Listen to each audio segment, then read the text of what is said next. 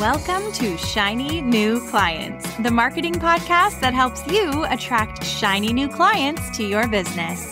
We'll talk about social media, what makes people buy, how to go viral, and marketing psychology, all in 20 minutes or less. Whether you're a coach, a stylist, or a wedding planner, if you've got a service-based business to sell, this is the show you need to fill your calendar. I'm Jenna Warriner, your new marketing coach, and this is Shiny New Clients.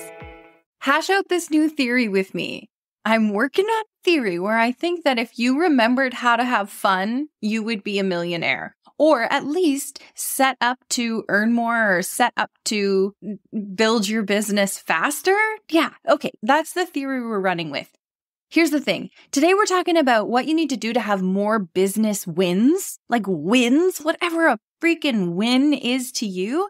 And when I started writing this list of like how I would truly direct someone and help you have more business wins, it wasn't tactics, it wasn't strategy, it wasn't marketing, it wasn't what do I price my service at? It wasn't how do I NLP my copy? If that made no sense to you, just roll with it. It happens before that. It's more about the like place your head is at before you even go to write that copy or before you go to create that offer that you're going to sell people.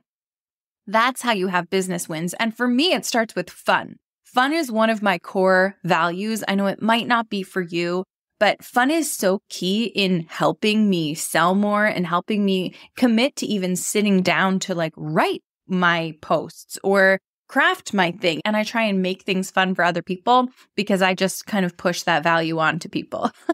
When I'm teaching you how to make content, we have to be having fun because we want the content to be entertainment, even if we're selling something that isn't typically fun. Like I have this one client who I've had for a really long time. He's a gynecologist. Even though we're selling gynecology, we're still making it fun. We can talk about serious things and make it fun. Fun doesn't need to be goofy and silly and like my personality. It can also just be engaging and interactive and interesting and make people think, and that can be fun. Anyway, I think that's kind of a common misconception about content is that it has to be serious or that it should sound like hyper professional. There's definitely a balance, but that's not what we're talking about today. The first rule of how to have more business wins is recognize so you can replicate.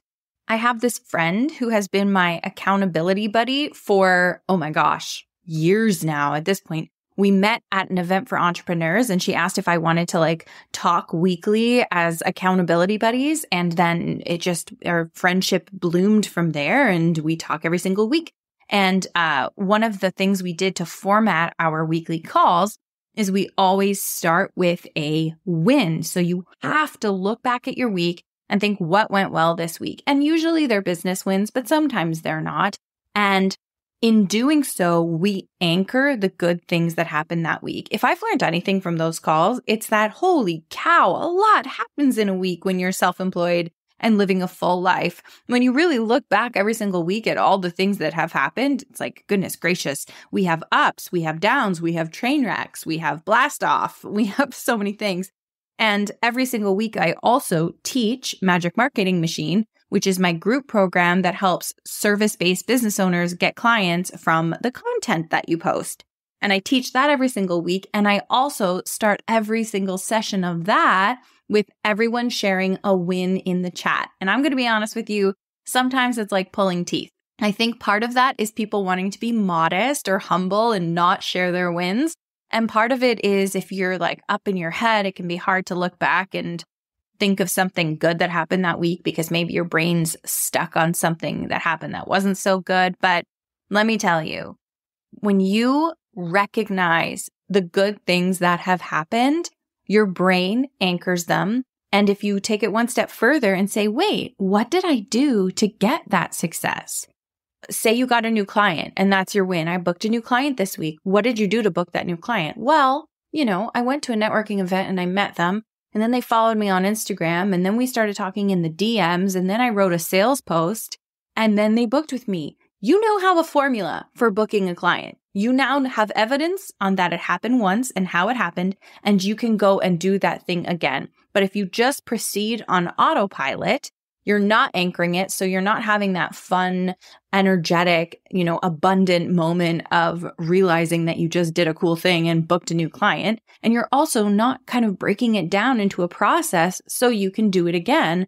And that's going to probably leave you feeling like you're always guessing, you're always throwing spaghetti at the wall, and you don't know exactly how to make your business more successful. When really the answer is right in front of you. And yeah, sure, maybe you could replicate that process and it wouldn't result in a success every time. But hey, maybe it would. Maybe it would. Plus, it's fun. Can you please just honor yourself? Actually, I challenge you to take this next brief pause to think of something awesome that happened to you this week in the last 7 days. Okay, brief pause, initiating. You did what? What a good win. Oh my goodness. That's a huge win. That's awesome. That was a huge, look at you. What a huge good win. There you go. I'm cheering you on. It's like we're in the same room together. Next one, ask for what you want. Let me tell you a story. Back in the day, I was an actor. I was a bartender. 1, 2, skip a few. I'm going to skip to the middle of the story. Essentially, I got forced to be a social media manager and I wasn't into it. But then I started doing it and I actually loved it. So I kind of got like pushed into this direction. And then I got a little scholarship to go to a digital marketing program. And I thought, okay, I'm going to like figure out what this world is all about. And if I'm doing social media, I should have a broader understanding for the world of digital marketing. So let me go and I'll try that and I'll see how it goes. And then I did that and I heard about being a publicist in this class. And I was like, oh, that's interesting. Maybe I would be a good publicist.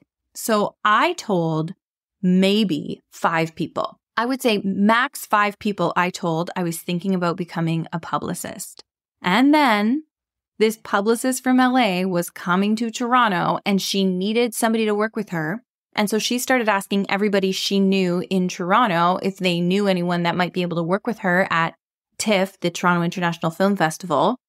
And 2 people of the 5 people I told I might want to be a publicist were the people that she asked. Like, what are the chances that she even knew those 2 people that I knew from completely different circles? And they both recommended me, Jenna. And so she's just hearing this name, Jenna, over and over again. So to her, I look awesome because who's this Jenna person everyone's recommending to me? So I was a shoo-in. I had one conversation with her and she was like, yeah, you're hired. And then I worked with her at TIFF and then I worked with her at Sundance and I got to like work with her at all these film festivals, all this travel, all this amazing experience. And then I was a publicist for a while doing social media. Well, I sort of found my place in the industry and went off on my own and eventually went full tilt social media. All of that happened because I told someone what I wanted.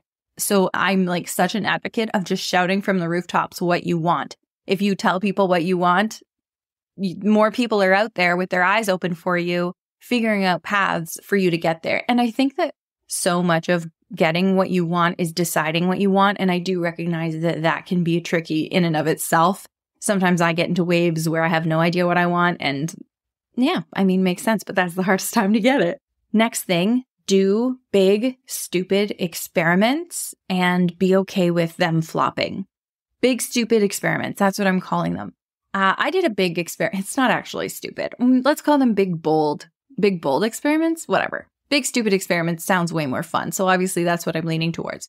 Earlier this year, I hosted a workshop and the workshop was called Carousels Class, and it was all about creating powerful carousels for Instagram and storytelling carousels, which is a really valuable tool to help sell.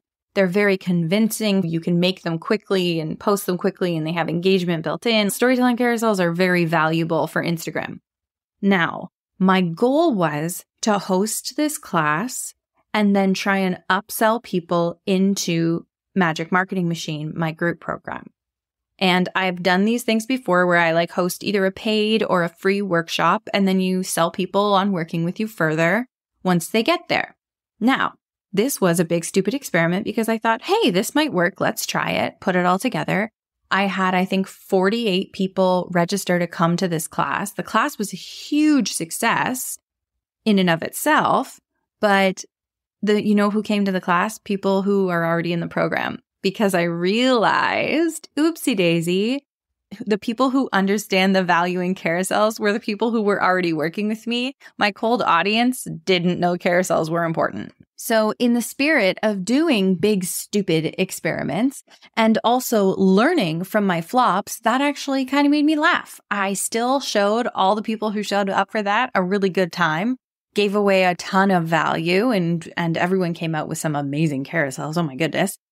But, that became a learning moment and a moment where I was like, hey, I literally teach people not to sell something people don't want. And I didn't follow my own advice. I got too stuck in my solution-aware audience. I'm going deep now. I got stuck in my solution-aware audience. I got stuck in the mindset of the people who have already worked with me, not the people who have yet to work with me. What a great learning lesson. And then, there's still probably going to be indirect ROI from that. Like people might leave that workshop and tell their friends where they were and who I am and all of that. So it still works well. But imagine I'd been so attached to the results and wasn't into doing big, stupid experiments and never learned from my flops. I would have showed up to that class with a bad attitude, knowing that it wasn't like performing as it was supposed to, and it wasn't going to generate new people joining the program. And then I would have had a bad attitude. And then it would have been a waste of everybody's time instead of an amazing afternoon, In terms of asking for things that you want, one of my best tips for getting on podcasts, like I've guested on, 15 other people's podcasts. And one of my best tips for doing that is to literally go up into your Instagram stories and tell people that you're available to guest on their shows. Just say, by the way, if you have a podcast, I am totally available to come on and would love to help your people with X, Y, and Z, like 3 things that you can talk ad nauseum about or what your expertise is. Or if you're looking for people to be on your show, then I'm available for that. Just slide into my DMs and talk to me, because I've done that and literally just gotten onto people's shows because they reach out and say, sure, come onto my show. And one time in a Magic Marketing Machine group call, I challenged everyone to do that this week. I'm like, we might have even paused the call. So sometimes they do that. Like you have to make the story right there in the moment. Well, you don't have to, but I encourage you to. And I'm like, just put it up right now. No harm, no foul. Ask for what you want. Put it out there. Do a big, stupid experiment. Be okay with it flopping. Learn from the flops. Like these are all the rules to success, And what it boils down to in an action step is just ripping off the Band-Aid and making an Instagram story telling people that you'd love to guest on their show. And who knows the amazing results that could come from that. Okay, one more tip before I let you get back to your work or your snack or your kids or your procrastinating or your exercising or whatever you're doing today. It's pretty simple. It's just get excited about stuff. Get excited about stuff. Your content's going to be so much better if you're excited about stuff. If you start thinking about the potential that these actions you take today could result in, get excited about that. It's so infectious.